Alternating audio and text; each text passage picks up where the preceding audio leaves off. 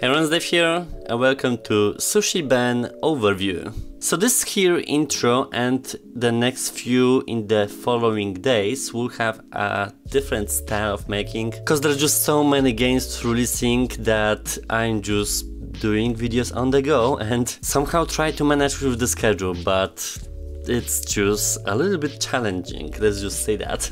So Sushi Ben is a narrative adventure game where, as a freshly new resident of Kotobuki town, you explore and meet your neighbors that run the whole village with a goal to save the local sushi bar. Now this is nice to read, cause going into it I had absolutely no idea what is gonna be the game, and while playing it I still was a little bit confused what was the point of it or just the goal in general, but it seems like the whole project revolves around this restaurant that has some ongoing problems and we need to revive it. So it's not just a cooking game, it's meeting the village people, catching fish, taking photos, it's some sort of a life simulator. You can just explore the town, talk to the people living there with an actual dialogue choices. The visuals themselves are pretty cool, it's not something that we've seen very much on the store. It's a mix between anime and manga panels happening around you, but what's interesting is that nothing is flat screen, everything is made in 3D, even the panels. It gives off an ambience that you're really there to experience this world. It felt really interesting to play and just see what's happening there, even though in the gameplay you'll see I didn't really reach anything in particular, though maybe that's the real point of the game, just to explore and live in the moment while interacting with people and just enjoy your time, which is unusual just for me with the dynamic.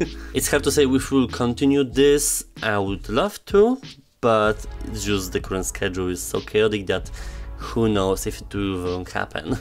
Let's go to the gameplay.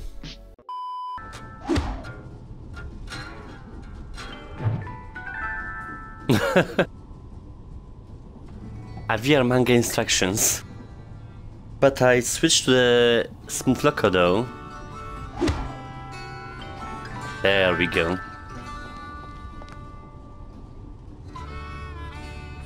Oh wow, that's interesting, the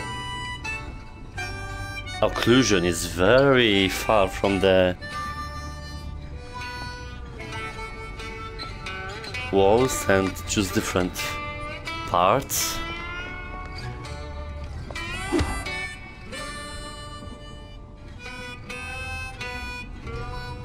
Oh.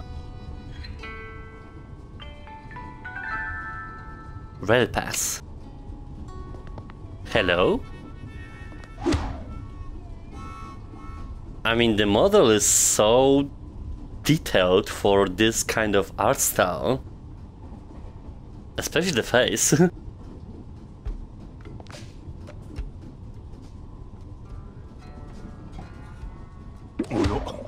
確かに私の切符だ。不注意で落としてしまったのだろう。手間を取らせてしまったね、旅の人。ありがとう。Is there some additional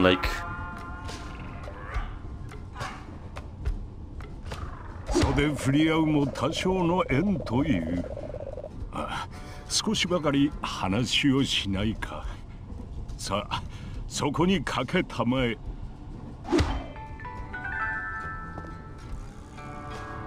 I need to teleport into it. さて、私は恩人を何と呼べばよいだろうか。君の名前を教えてくれないか。I can't say him. Can I move this? There we go. なるほど。良い響きだ。Oh yes. 君の佇まいによく似合っている。君についてもっと知りたくなったよ。君の目的地はどこだろうか。Are we going in a circle? おお、寿町か。久しい名だ。さあ、見たところ君は地元の人間ではなさそうだ。なぜ寿町へ行くのかね。お、そうだったのか。私は君の船出に立ち会っているわけだ。新たな住まいとして辺境の港町を選んだ理由を聞いてもよいだろうか。I kinda wish I would be able to move it on the sides, but we have different panels going on as well, so just to not feel overwhelmed.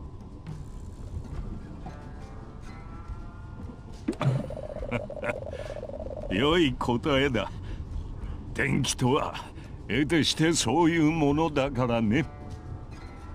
しかしこちらばかりが質問しているな。すまない。私の悪い癖だ。It's a weird scarf, like a fish or something. 君は何か私に尋ねたいことはあるかね。答えられる問いには答えよう。Right. 見ての通りウツボだが、そんなに珍しいだろうか。I mean... なおビリーという少々じゃじゃ馬だが気のいいやつだ。He's dead. Or not. あ、海が見えてきたな。よく晴れている。君の門出を祝福しているようだ。そうだ、寿町に住むのなら一度だるま寿司へ行ってみるといい。砂浜に面した立派な店だ。一目見ればそれとわかる。親方はその筋ではよく知られている記載でね。彼まもなく寿町、お忘れ物のないようお気をつけください。おっと、時間のようだ。随分と引き止めてしまったね。My watch is broken. Nice. 君はこの先一体何を成し遂げるのだろうか。これから始まる君の新しい人生に幸を多からんことを祈っているよ。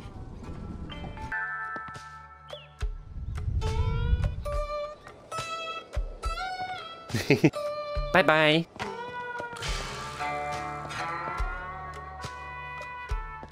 Yes. 今日から入居される方ですよ。よかった。心配で危うく気絶するところでした。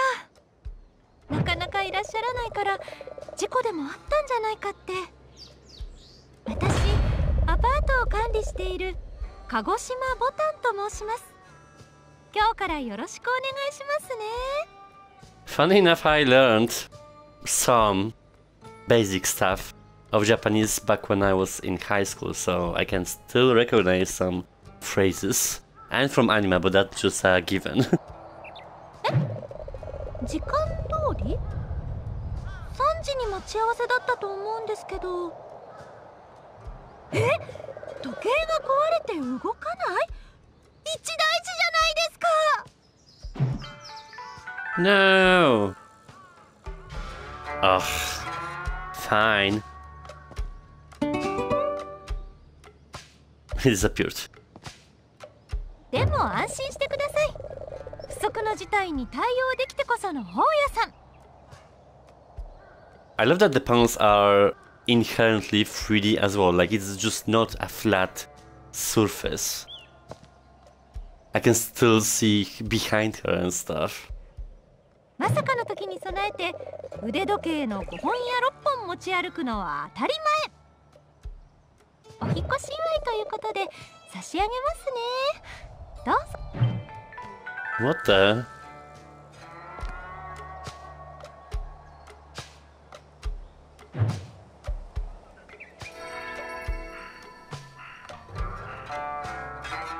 What? What are you doing, mate?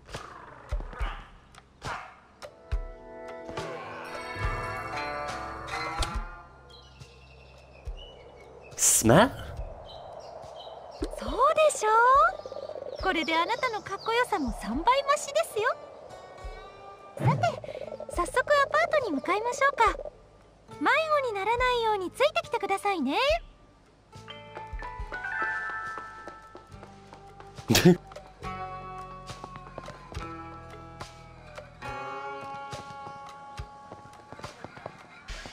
So, considering the art style, it's very specific.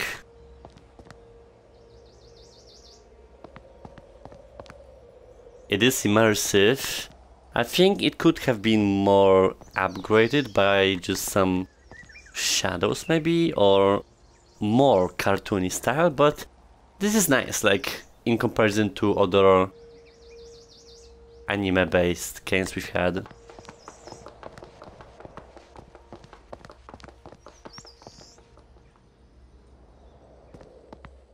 What about there? Some bugs and fat pigeons.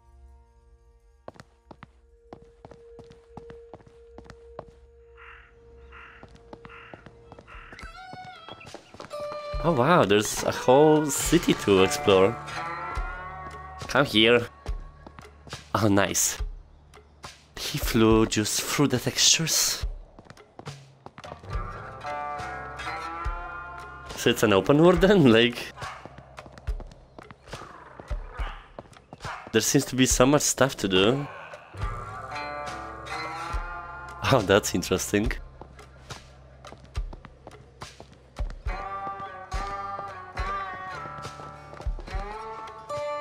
A postman. Oh my god. Wait, what's even the purpose of the game? Like, I barely read it, but... From the title I am assuming we have a sushi shop, but this is much more than that.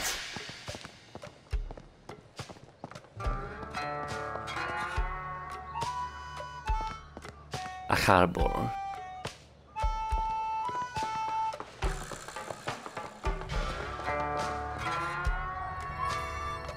Wait, what? Hey! Oh, I can grab them.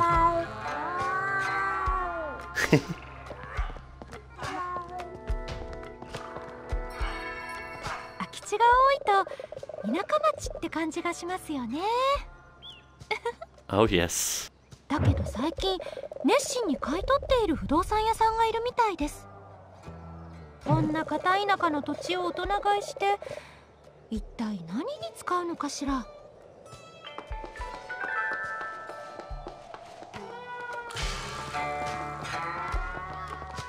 Oh yeah, there's everything to sell.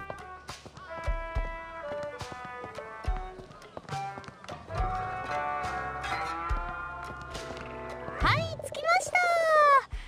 サンゴ礁へようこそ。あなたのお部屋は2階です。こちらへどうぞ。What is going on?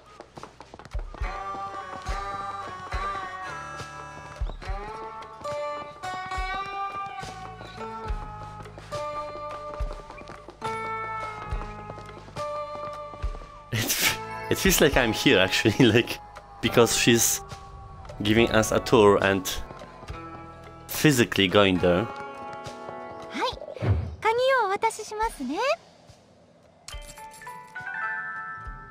私は1階の骨董品屋の店主もしているんです。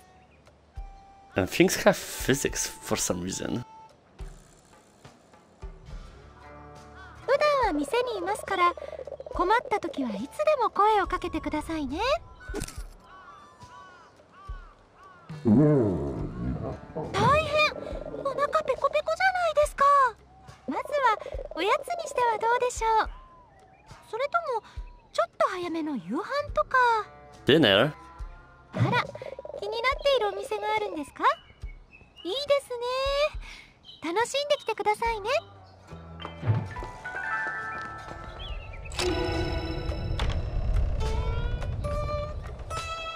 Oh wow, how cozy. 砂浜に面した立派な店だ。一目見ればそれとわかる。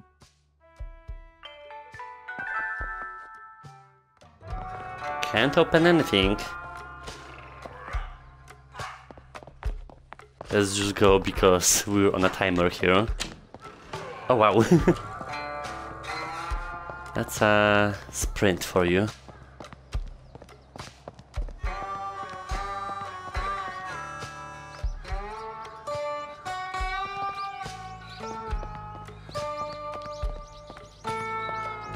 How do I enter?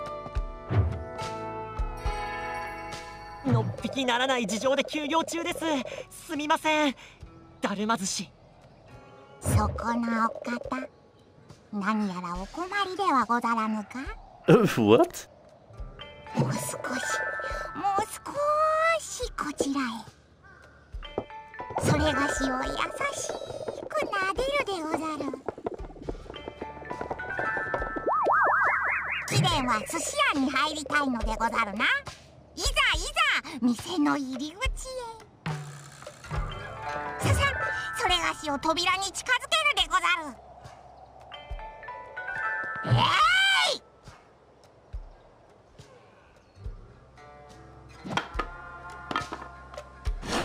Oh my god. ささ、遠慮なく入るでござるよ。That's one way to do it. Hello? わ、出て行ってください。話すことなんて何もありませんから。今すぐ出て行かないと、このちょっと傷んで危うい匂いのするマグロをぶつけますよ。Ew. で、あれ？お客さんですか？ And he's Ben, so Sushi Ben. すみません、人違いでした。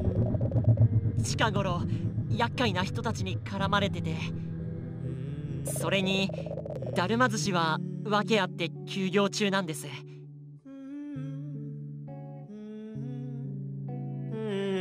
おかしいな。表にも本日休業って出しておいたはずなんですけど。うっかり叩き落とした？ダメじゃないですか、そんなことしちゃ。I still have it. 何ですかそれ。怖っ。とにかくせっかく来てくださったのにすみません。今は本当に何もないんです。ネタはないし、親方もいないし、ないない尽くし。もうどうすればいいのか。寿司職人殿はお困りの様子でござる。もっと話を引き出すでござるよ。何か言いましたか？いえ、普段は違うんです。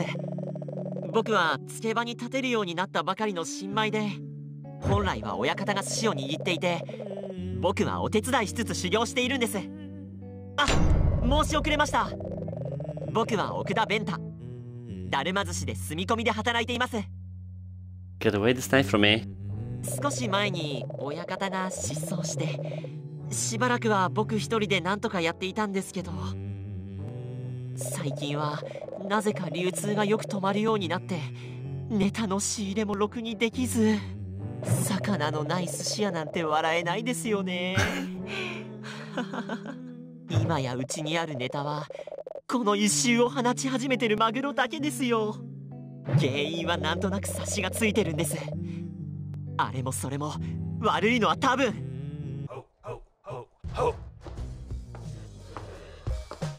Can I help you? あ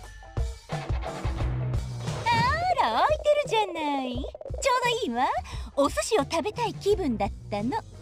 こんなしけた店で大したもんが食えるとは思いませんがね。ボス。2名様ご来店よ。極上握り2人前。片方はサビ抜きでお願いね。Your tights have holes, lady. 出たな、諸悪の根源。チンピラに食べさせる寿司なんてないぞ。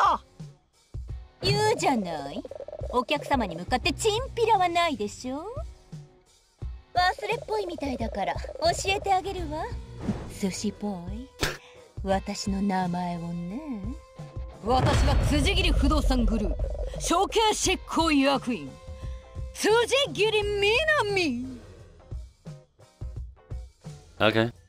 同じく辻切不動産グループ統括部長黒サビマしろ。